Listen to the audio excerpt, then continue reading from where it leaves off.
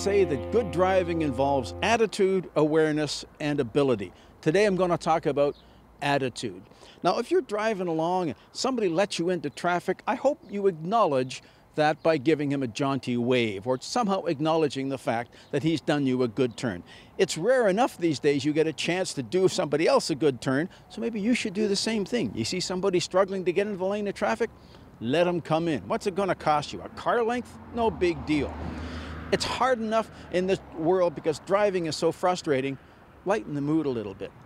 Now, my favorite moment in this vein came when I was driving an orange Chevy Avalanche. Yeah, that big, huge SUV pickup truck.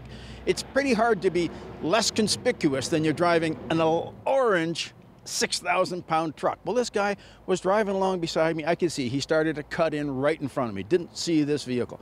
The last moment, he noticed, whoa, there's that truck. He pulled back in his lane.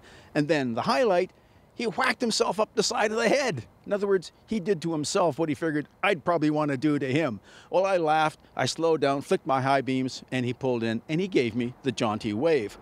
Now, in some vehicles today, the windows are so dark, tinted, nobody could see the jaunty wave. Well, some places, in Europe, for example, they'll often give you a couple of flashes on the four-way signals if you've done something nice to somebody. The truckers, if you let them in front of you, they'll often flick their rear light or, again, give a turn signal flick or a four-way flash. So here's your opportunity to do something nice. Yes, you should be a more able driver, you should be more aware, but you can improve your awareness just by thinking about it a little bit. And who doesn't want to be thought of as a better driver? I'm Jim Kenzie.